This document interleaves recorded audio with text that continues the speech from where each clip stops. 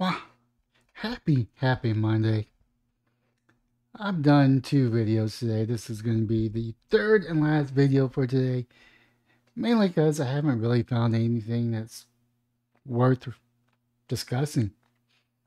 I mean, I know that there's some hot topics out there that I don't really want to get into, but I want to get into some Texas politics.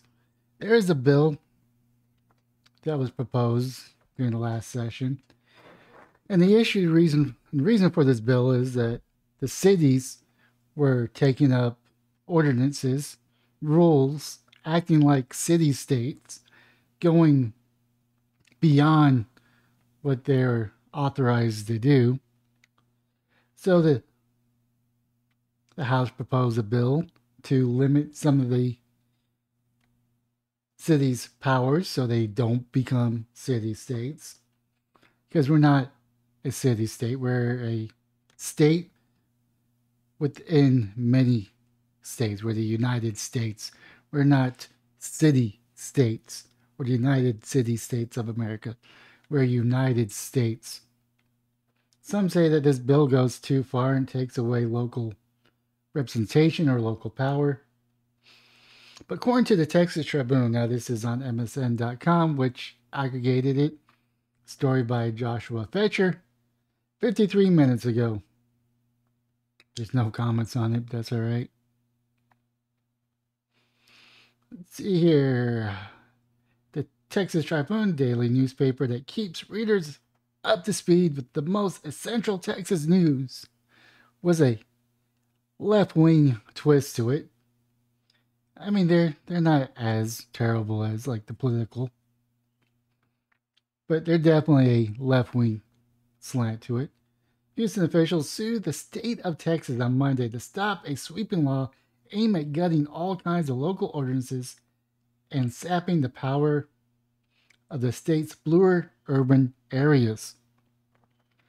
The law, House Bill 2127, dubbed the Death Star by bill opponents, was signed into law by Governor Abbott in June, making Texas Republicans the biggest attempt to kneecap local governments in a year-long assault on Texas major metropolitan areas, often governed by Democrats.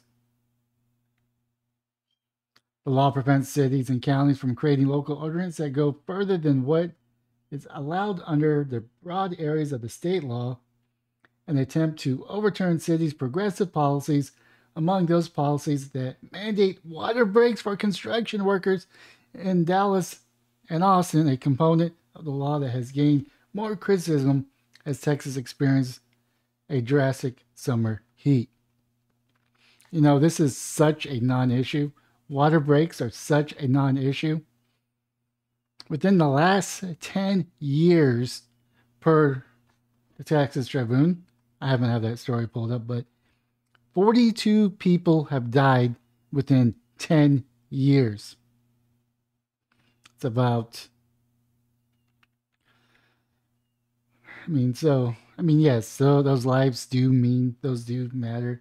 But the thing is, a lot of this is handled by the private sector. My understanding, there is a safety grade to where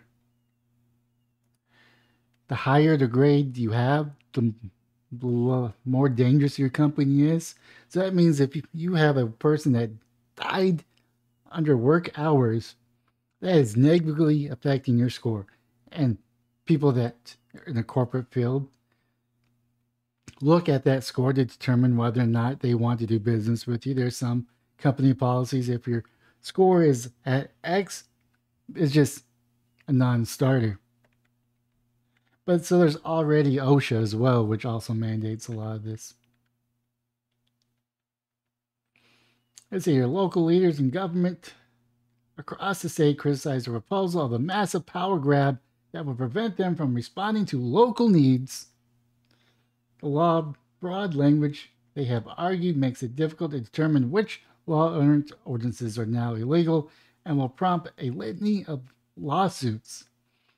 In a lawsuit filed Monday in Travis County Court, Houston leaders argue that the new law violates the state constitution and significantly weaken cities' authority to self-govern. Maybe that's the issue. Maybe cities shouldn't be able to self-govern the way that they are. The law is unnecessary, dismantling the ability to govern at a level closest to the people, and therefore punishing all Texas residents. Maybe, maybe not. Houston Mayor Sylvester Turner said in a statement, Houston will fight it so residents retain their constitutional rights and have immediate local recourse to the government. I don't know how my constitutional rights are being implemented or being retained. It just means that these big cities can't pass ordinances that go against Texas law. Advocates and business lobby, particularly the National Federation of Independent Businesses, have long pushed for a wide-ranging law like HB 2127 that negates city rules like mandating water breaks and paid sick leave ordinance in Austin, Dallas, and San Antonio, which courts have prevented from taking effect. HB 2127 is slated to take effect September 1 or 1st. So it's really this right here, paid sick leave. So if you have a business, let's say you got 50 people working there, you have to give them paid sick leave dictated by the city. Now that is something that's up to the state to come up with. Now if the state wants to say small businesses must have paid sick leave, then that's up for the state to do. That gets carried on to the city. I don't think cities should have that authority, in my opinion, because there's a lot of people here in Austin that are barely making rent. I don't know how many local businesses are gone, and that's only increasing with the more rules they implement, adding more costs to an already struggling business. I mean, you think these businesses don't want to provide sick leave? You don't think that these businesses want to be competitive and offer certain benefits? They're just not big enough to promote. They're not big enough to have those benefits. And unfortunately, this only helps the bigger companies. It helps the chain company, or not the chain, the chain companies. This only helps bigger companies. It prevents smaller companies having a competitive edge when everything's against them. It's really an attack on small businesses, which makes up most employees when you add them together. That's right, the workforce, most of the workforce is working for a mom and pop shop or a small business. That when you add them all together, they hire anywhere between 1 to 10 employees each. Sometimes they hire a little bit more. But every company hires at least between 3 to 10 people. And let's say there's about 1,000 of these businesses. It adds up over time, which means that anything that you hinder new businesses from starting up would already be too cost prohibitive for a new business to start up.